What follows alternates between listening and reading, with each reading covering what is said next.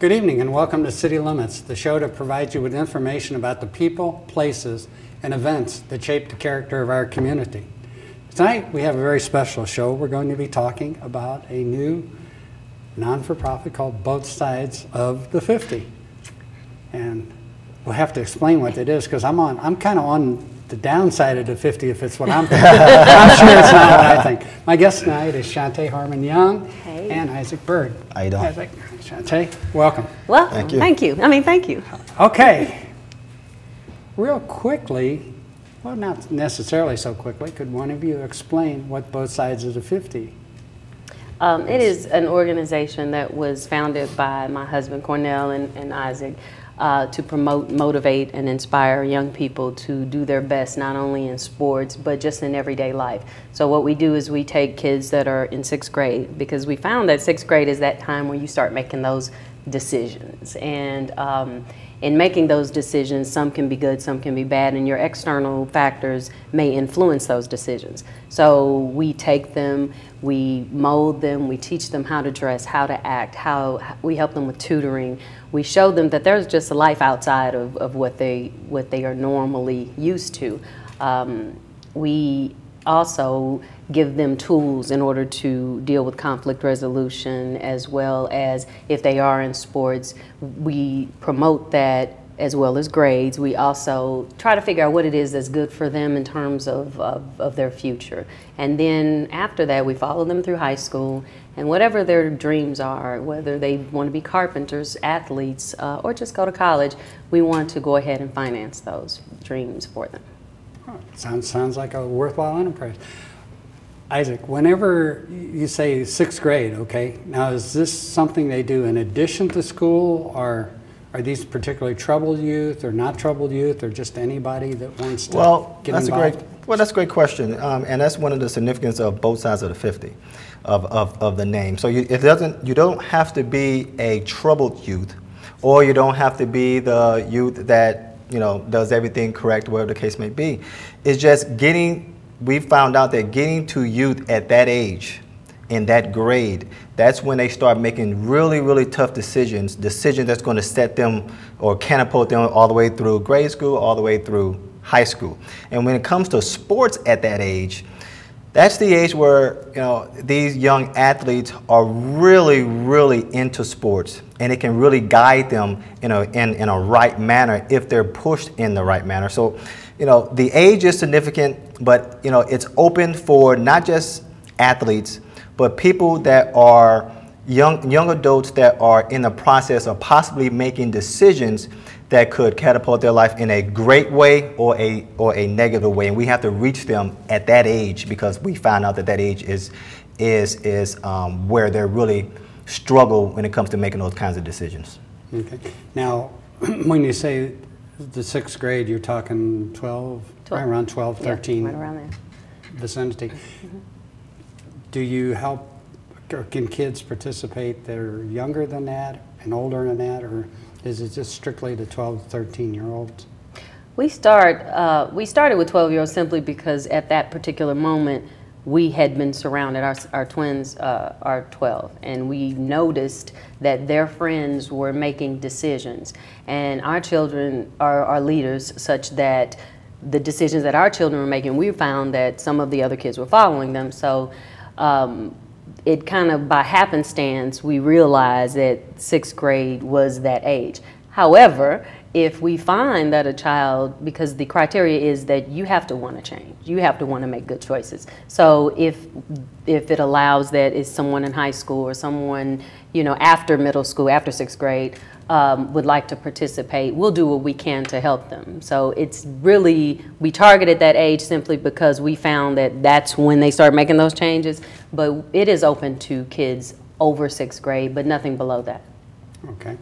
Now, let's assume that they, come to you. Now, how do they sign up to get into this program, or do you talk to the schools, or how do you recruit the kids? Yes, talking to schools is one of the things that we're very interested in doing. It's one of the things that we're doing now. We have to get into the schools, find out who these young adults are, who these children are, and see who wants not only needs to be in the program, but has the mindset to wanting to be in the program. You have to really want to change. So we're looking for people, young adults, that want to change. And you don't have to be, again, they don't have to be someone that's doing bad things, but someone that wants to be guided in the right light. So we're looking for these children that want to be guided in the right light. So we get into the schools, we talk to the parents. Parents is very important as well in our entire program. We must get the parents involved.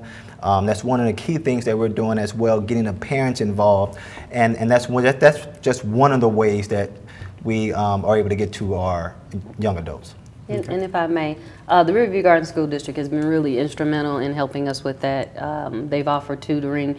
They've actually identified a few children, and so that's kind of how the direction we've been going now. So we are looking to kind of get into the Hazelwood School District, but at this point, Riverview Gardens has been very instrumental in allowing us and also helping us identify and get these kids on track too.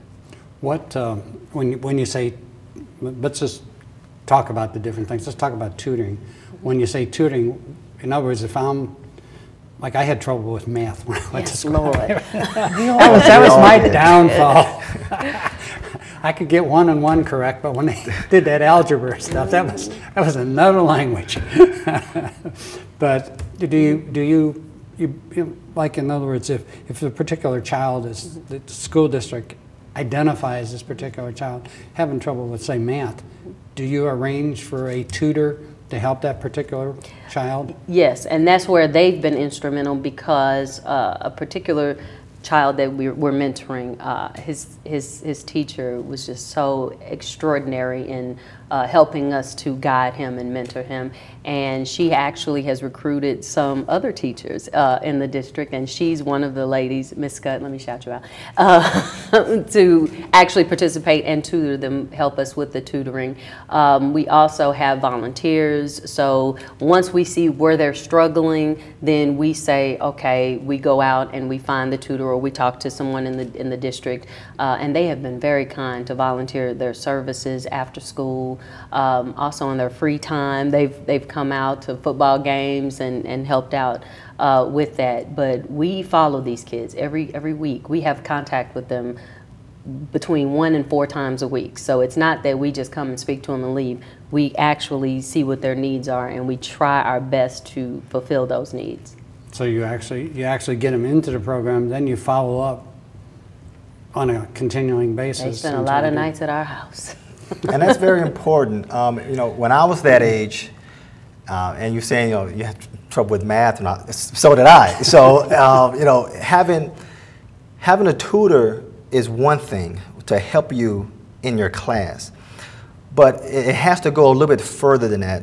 And that's what Shantae means by, you know, we're following up with them, we're talking with them, we're calling them, we're arranging things with them, to be with them, to make sure that they understand that this isn't just about tutoring and get you at your academics in order. This is about making sure that, you know, when you leave school, that you're able to make the proper decisions. And if anything comes up to you during, when you're out of school, when you're outside playing, sometimes, you know, these children don't feel comfortable enough talking to their parents about certain things, but they will say things to us that we can handle at that time. So it's about not just school, but making sure that they know and understand that if anything comes up, we're here for you the entire step of the way. Okay. Now, we were talking about pretty much school-related things. Now, what about outside of school-related things? What about extracurricular activities, summer? What happens? And there? actually, summer has been great. We took the mentee that we had. We took them to Nashville, to Tennessee State University. We do a lot of extracurricular things, because the biggest issue is getting them outside of this environment, to let them see that the world is so much bigger than where they live. So we take them to different museums. We've been to the zoo this year when we had elected officials day. We took a kid with us to the zoo. So we also take them to areas where, when they need to learn how to build things, we want to expose them to all different types of ways that they can make a living as well. And that's a really big deal because everybody's not going to be a doctor or a lawyer. Some people, we need people who are going to be electricians. We need people who are going to be morticians. So we kind of bring them and expose them to different things outside of that. And we try to get them to see that, like I said, the world is just so much bigger than North County. It is. Yeah, and we also teach conflict resolution, which is a big deal. I probably need to talk to you about that. I thought North County was well, to us, North County is great. the biggest area. Yeah. What I said, what about extracurricular activities? Do you get them involved in sports? And Absolutely.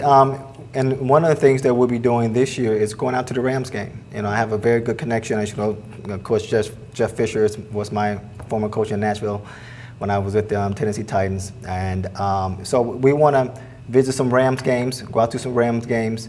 We want to talk to some Rams players and just expose the athletic side to the kids as well, because a lot of our kids, they turn on the TV and that's what they see and that's what they want to become. And we don't want to discourage that at all. We want to embrace that. We want to take them out to games, take them out to Cardinals games, take them out to the Blues games, and let them meet these athletes, talk to them, okay? And it's just a different experience that the kids in our neighborhoods not necessarily are having right now. So we just want to expose them to a lot of different things. And when it comes to sports, just take them out to the ballpark is one of them. What about technology? Are you introducing technology to They're introducing it to us, Norm. In the world I grew up in, I was actually an adult before they even had electronic calculators. So I mean, now little smartphones and whatever, way beyond anything I would have thought of. You're introducing technology. They're introducing it to us, and that's the truth.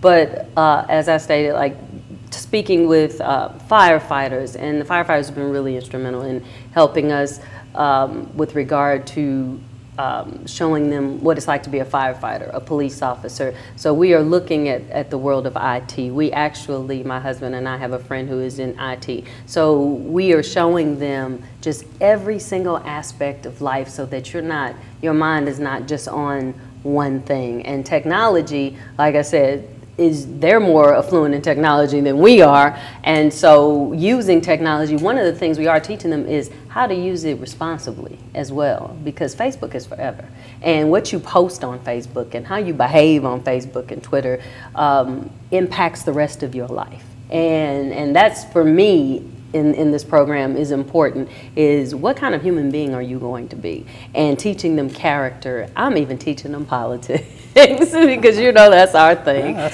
and we're teaching them about government and how it works, and so it's a really broad spectrum, because at the end of the day we want them to look and see this world as a tremendous world, and I could be anything, not just with that one thing or that those little things that you see. We want to be anything. We want to be the guy who keeps the lights on, and we want to be Mayor of Blackjack.